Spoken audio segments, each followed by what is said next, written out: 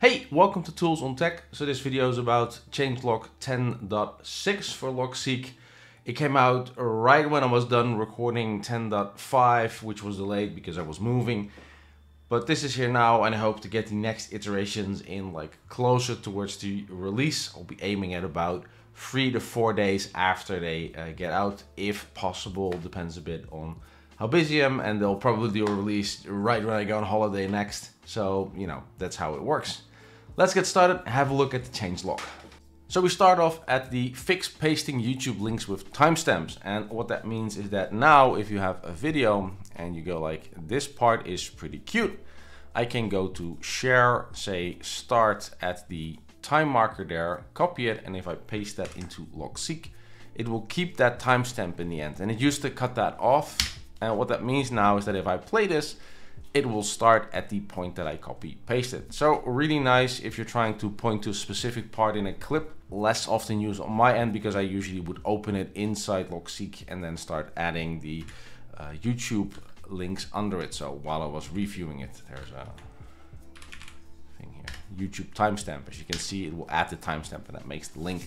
So I used to use that one more often, but it's really nice now that I can, find a specific spot in a YouTube video and paste that straight into Logseq. Next enhancement is the Git auto commit has been updated. One of the things that I really like is that it now does a commit when you're exiting Logseq and the interval has changed. Now, for people that don't use Git very often, it means that it saves version over time. And it used to be that it was 10 minutes and the 10 minutes wasn't long enough, at least not for me. Some people like the fact that it saves the changes happening every 10 minutes, but to me it just meant that if I was looking at version control, I got a whole bunch of versions and I couldn't find out where the change was that I was having. I much more prefer longer time frames, like every 2 hours or maybe even every day, meaning that when I look back in history for a page, for example, I can see, okay, this page was changed on that date and on that date and on that date, and I can compare the differences between those two. So having a longer interval for me is a huge improvement. I also like the fact that it now auto saves when I close Logseq, which means that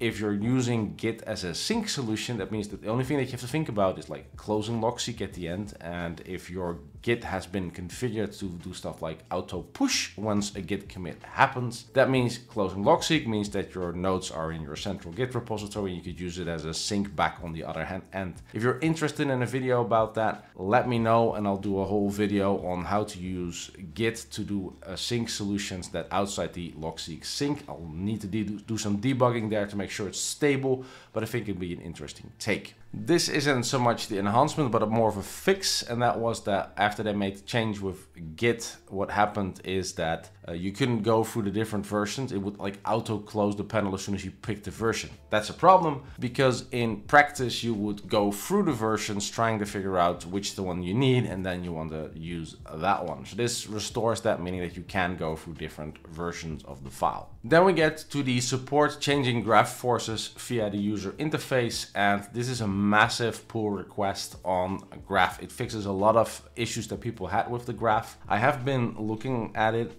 reading through it, but my understanding, my usage of the graph isn't strong enough. I reached out to the person making the commit and asked if we could have a chat to help me understand the real use cases for graphs. And after I get that feedback, I'll probably do a dedicated video on what graphs are, how the usages and how these forces really help out. Because at this point in time, I like the fact that I can use the forces to move things wider and smaller, but it still doesn't do much for me as an end user. And I just really want to understand, because this graph is a very integral part of Logseq, and then for some reason I feel like I'm missing out. So hopefully next week I'll be having all the information to get more from it than ooh, this looks pretty and I can't open it because it takes 5 minutes to open on Logseq on my end because my graph is massive.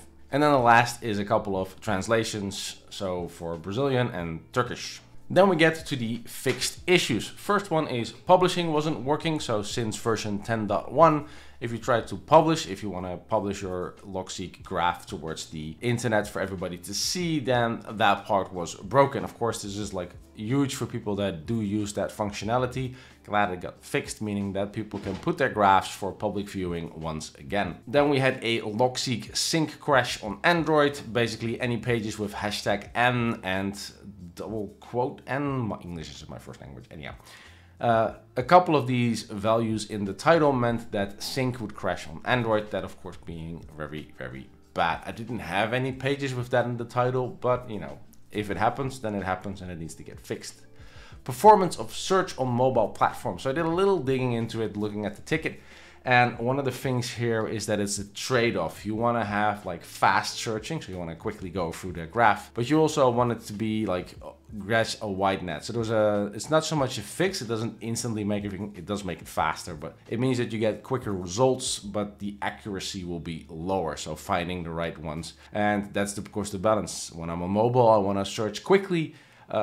But if I don't find it right away, I might want to get to my desktop and start searching for it a bit more in depth. One thing though, when I was going through it, the original search time was like a minute, and that's totally unacceptable for a mobile search if you want to try and find something on the go. Next one is the out then delete removing incorrect block. And what happened there very often is that if you had like an empty line and you try to remove it, it would result into the next line being deleted instead of the line itself. This one has been hitting me a lot, and I just thought it was me fat fingering when I was typing. But what it does is, like, if you ever try to remove empty lines and things started to go wonky, this was the bug that's going to fix it. So it should be much easier to now go to an empty line, press backspace, and just get it cleared out. Then the next fix is the wrong new page button clicking handling in graph view. So if you go to the graph view inside Logseq and you would hit the create new page button, it wouldn't show up because it would stay in the graph view. Don't think it will hit a lot of people, because most people will be doing new pages when they're in the journal, but still, you know, unexpected behavior. Glad it got fixed. And last but not least, save composing text when clicking mobile bar buttons. So what this means is that if you click somewhere on your mobile phone and then you want to cycle through the to-dos, it exits edit mode, and then the last changes you made didn't get saved. This is like something that on mobile, where you have like less control over entering and exiting sets. Glad that they changed it so that it saves it regardless, because you don't push like an escape button on mobile. You don't have an escape button. So, you know, glad this also got